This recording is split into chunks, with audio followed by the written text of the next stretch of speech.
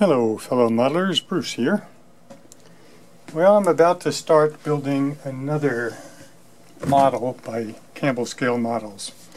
I'm working in an area where I would like to have a small luncheonette or cafe, and although I have two already built, both of which were named after different granddaughters, they're both a little bit too big for the area that I have available.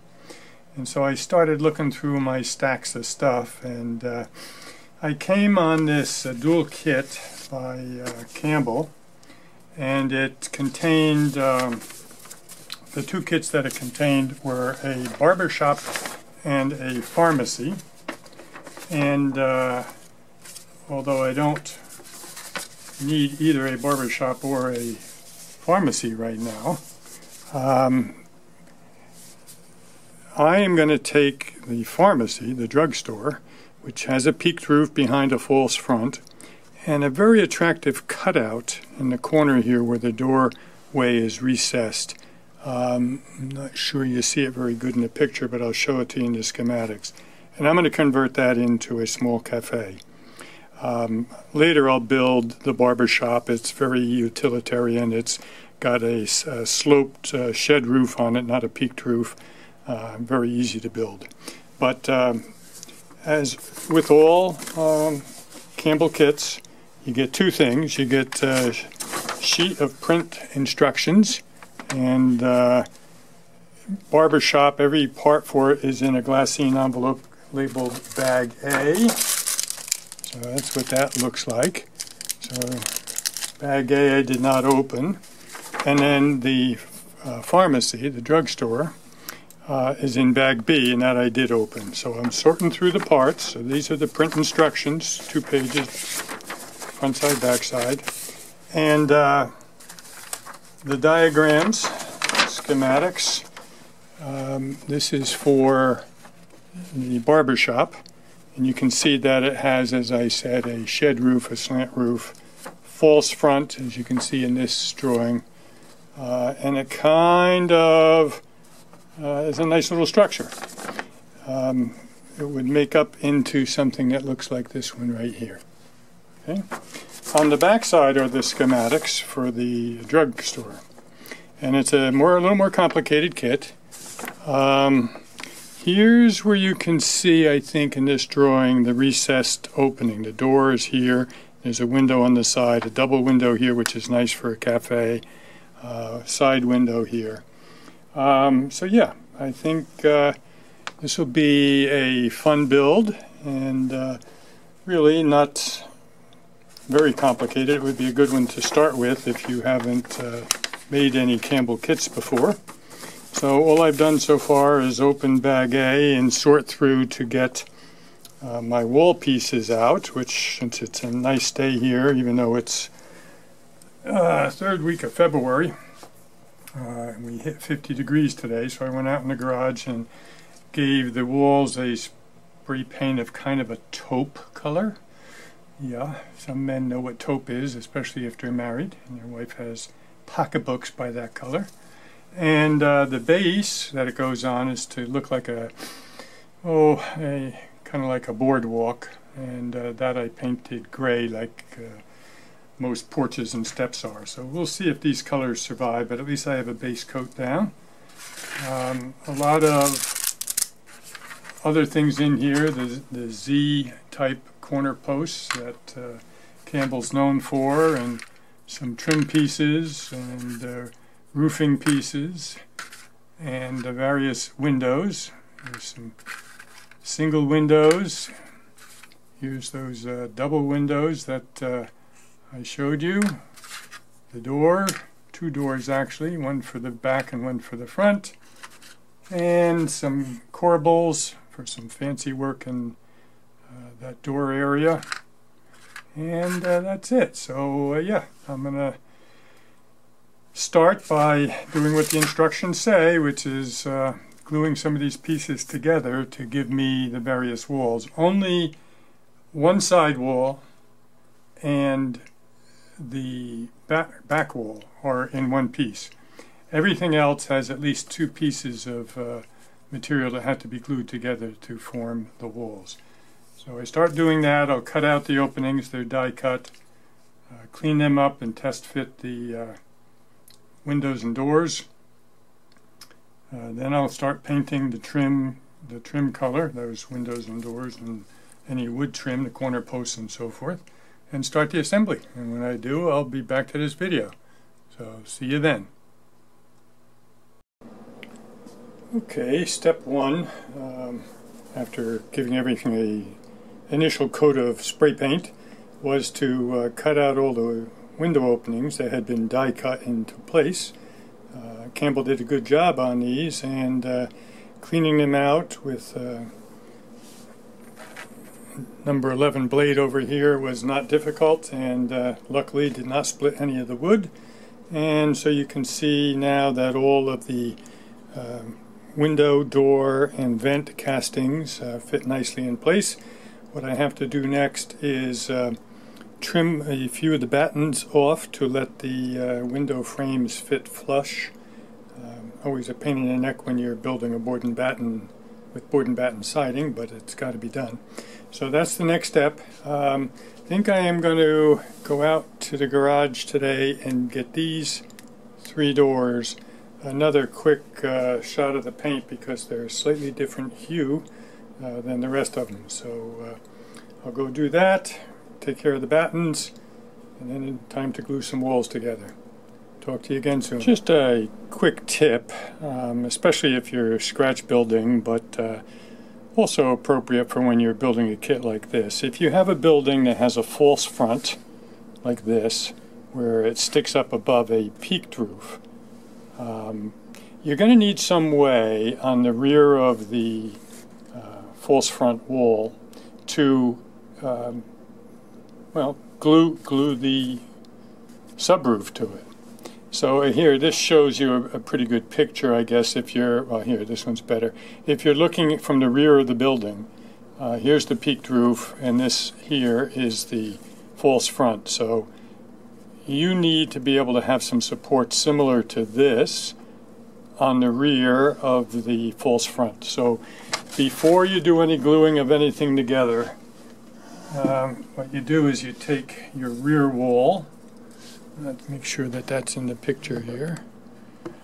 You take your rear wall, which is this. This is the back of my false front wall. In the meantime, put the front wall face down, put the rear wall on it, getting it lined up.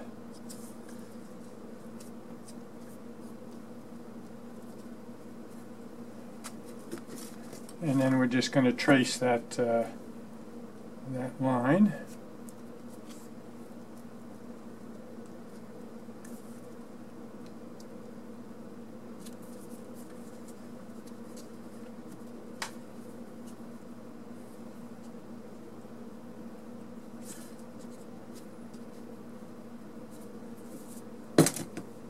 Okay. Take a pencil, trace the roof line, and later we will glue the supports onto that. But if you forget to do that and you put the building together, you got a problem. Alright, talk to you again soon. One of the three ways that I address corners on structures that I'm building, whether it comes in a kit or whether I'm scratch building, is with the use of these Z-shaped corner posts like you've seen me use with Campbell's kits. And the way you handle that is to simply put some glue sparingly down in the groove.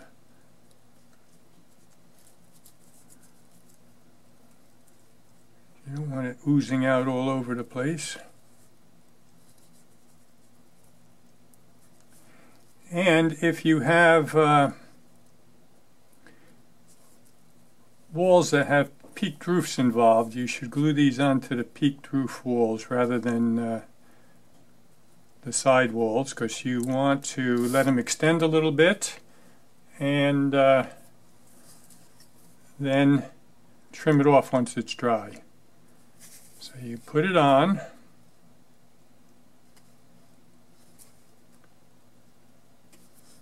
I'm just going to let this sit on this one for a minute.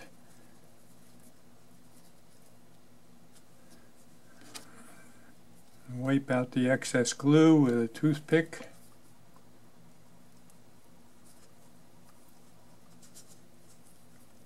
Always clean up your joints before they dry.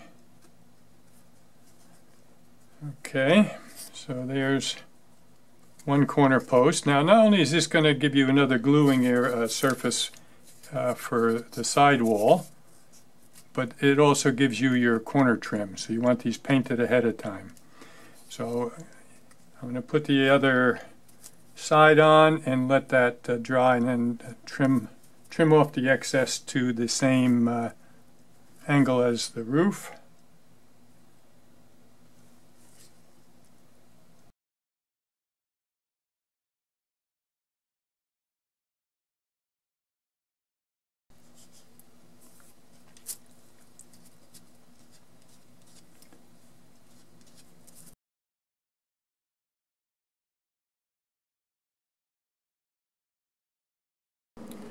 Okay, time for another update on the build of the Campbell drugstore that I am making into a little cafe. And you know, one of the things I wanted to do, of course, is to make it look more at home in a more modern setting than what it was designed for. And I'm going to accomplish that in a few ways. You know, the Campbell in their advertising made it look like an Old West type of structure, which it certainly was. But structures survive over time. They get modified, upgraded, painted, remodeled, whatever. So here's a couple of things I'm going to do to make this look like it would fit in a more modern era. First, instead of leaving the walls just stained with an alcohol and India ink wash, I painted them. Painted the trim a contrasting compatible color. I will not be mounting this on the wooden boardwalk that used to go around it. Put some draperies and window treatments in using decorative ribbon from Michaels or Hobby Lobby. I have printed out some pictures off the internet and sized them up. So the back wall looks like it's a cafe going out into the distance with some tables. This wall just has an advertisement for coffee on it. And on the floor I have put some black and white check tile. This picture printed out on paper and cut and put in place. And a little very simple table with a tablecloth. Again, tablecloth is printed on paper with a picture from the internet. This will be glued on top, and the floor also becomes the foundation. Let's see what else. For the entranceway, I have a piece of very thin birch plywood that I've cut that will slide right into place there. And then what I will do is, come on you. I will cover that with, again, some paper that will either be tile, like a ceramic tile entranceway into the cafe, or brick, or stone, of cut stone, or something. But it will be in the stone family. Sign will go on the front for the cafe. The roof, instead of being Campbell shingles, I'll probably do with slate, because this is going to be in the town of East Bangor, which had its own slate pits in it. And so that's how I modernize it. I must say, I am always amazed when I build a Campbell kit at the engineering and thought that went into it. So, you know, this nice little entry alcove, for instance, two separate pieces of siding, board and batten. You can see better almost, I think, from looking at the inside here. This piece with the door on it went into the Z-angle brace and was to come out parallel to the rear wall. And that just kind of hangs there. And then they gave you this tiny little piece with the window that comprises the other angled wall of the alcove. That on this side, on its right side, goes into the Z-brace, but not at 90 degrees like mostly. You just put some glue in there and that's going to hold it.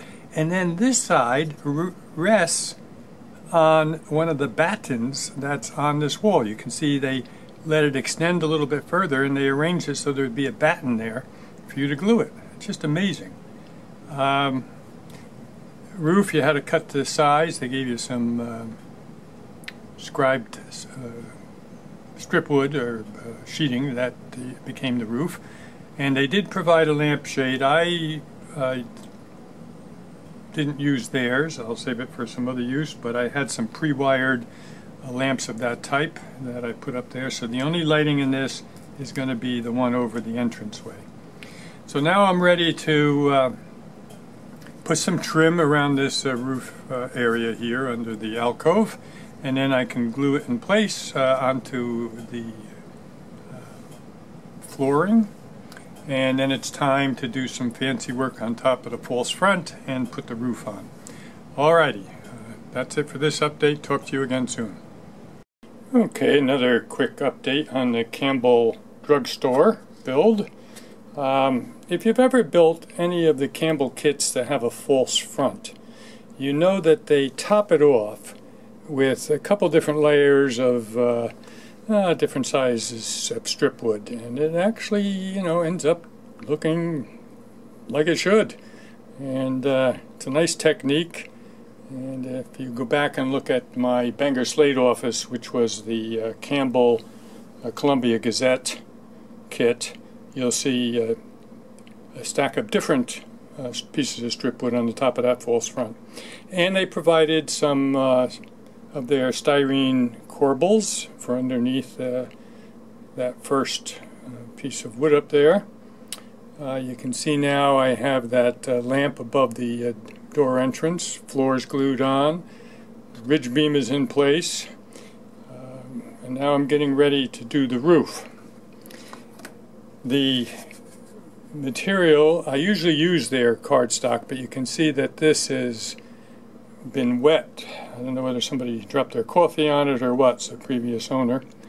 But this is half of that sheet. This is the one for the barber shop that I haven't built yet, but the pieces for this kit were also warped and I decided not to use them, and I cut some instead out of 1/32 inch thick birch plywood, which is kind of my go-to if I'm scratch building a structure and I want to use a roof. So cut those the same size as these, and now what I'll do is draw some parallel lines on it to guide my shingles and proceed with the shingling. Alright, talk to you again soon. Okay, the build of the little Campbell Scale Models pharmacy that was designed like an old West Town store with a wooden boardwalk and cedar shake shingles and no paint on the walls, etc., has become the Hansel and Gretel Cafe. And just you can see kind of the things that helped make it look like a much more modern building.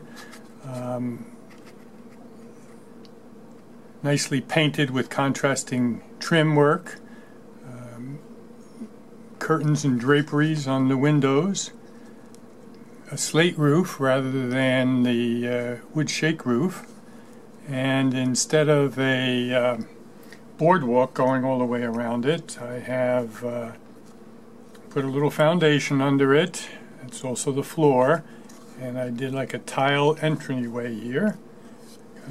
So yeah, it looks more like something that, instead of being early to mid 1800s in a western town, it looks something like you might see still surviving to this day in some little towns across the country.